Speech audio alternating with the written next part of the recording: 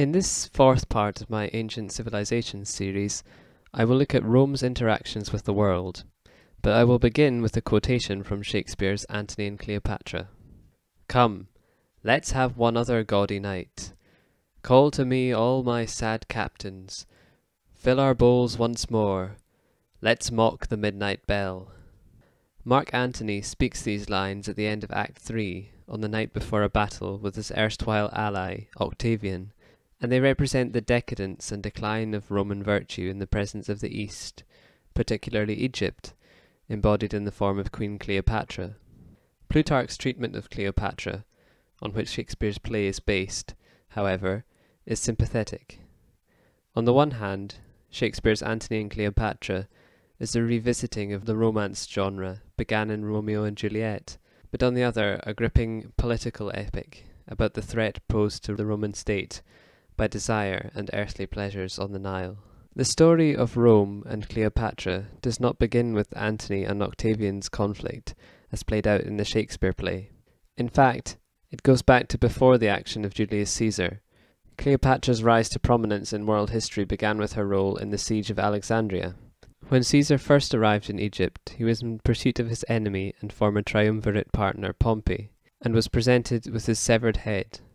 It is recorded that he shed tears on receiving this gift, perhaps out of sadness for his death in and of itself, but perhaps also because it dramatically reduced the chances of his reintegrating Pompey's supporters after his defeat. Caesar, however, wasted no time in bringing Egypt under his control, and took the then king Ptolemy hostage, who promised to pay the debts of his father's Roman loans. Occupying the city of Alexandria provoked riots because Caesar refused to leave until full repayment. Determined to solve the crisis, Cleopatra, Ptolemy's sister, smuggled herself into the palace in a laundry basket. She and Caesar soon began a romantic relationship, and he agreed to let her rule as co-monarch with her brother, as their father had intended. As a gesture of goodwill, Caesar released Ptolemy, who immediately began to raise an army against his sister and the Romans. The Battle of the Nile ensued, which Cleopatra and Caesar won. The latter lingered in Egypt, and witnessed the birth of his son by the former. Germany was not a unified entity, and would not become one until 1871. Instead, the area was populated by Germanic tribes, who resisted the incursions of the Romans. Julius Caesar's crossing of the Rhine is considered one of the highlights of his military career, even if he turned straight back. One of the major sources we have on those early Germans is from Tacitus, who described them with admiration, both in terms of physical prowess and strength of character. He also describes a decisive battle that took place between the Romans and Germans at Teutoburg Forest, which discouraged further attempts by Rome to expand north. His account was highly influential well into the 20th century in creating a German racial archetype of an honourable, oath-bound, chaste, and Aryan people. Before the Romans visited Britain, they considered it a quasi-mythological place. They didn't know if it was an island or a continent. They told tales that the Gauls ferried their dead across the Channel, like the Grey Havens in Tolkien's Middle-earth. The ancient British Isles were inhabited by Celtic peoples, the Picts in Scotland, the Britons in England and Wales, and the Gaels in Ireland. Later, the Anglo-Saxons arrived and settled much of England. They spoke a West Germanic dialect that has evolved into English.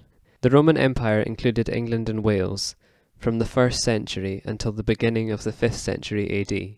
They were never able to gain a foothold in Scotland. Around the year 0, China and Rome were connected by a trading route called the Silk Road, but whether they came into direct contact is debated. At the time, China was ruled by the Han dynasty. It was the world's most populous state, and 1/5 of the global population today claim Han Chinese ancestry. The Chinese had heard of the Romans and considered them as their Western equals. The Romans, however, thought the Chinese inferior and associated their luxuries with immorality and decadence. Although the two empires were aware of each other, they did not meet directly. Instead, each entity's knowledge of the other was filtered through intermediaries, such as the Persians. Before the Romans and Chinese, Alexander the Great had conquered parts of India, so east-west encounters had a precedent. There were rumoured expeditions by both parties, but the great powers of Rome and China declined into Byzantium and the Three Kingdoms respectively. Byzantium is what the Roman Empire eventually evolved into.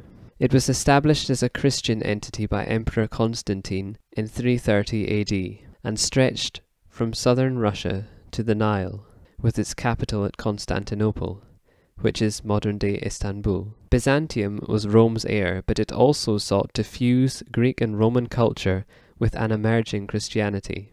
Shifting east was logical for Constantine, because there was great wealth to be had there from major urban centres, compared with the more rural west. Constantinople was also more defensible against eastern enemies, and was in the middle of intellectually flourishing cultures to the south in Alexandria and the east in Persia. Before Constantine's conversion, Christians in the Roman Empire were persecuted for their faith. Now, with the integration of certain pre-Christian practices, it was the official state religion. The story is far more complicated than that, though, and will be dealt with in more detail through the next module, but suffice to say, this was a major change in the history of the Western world.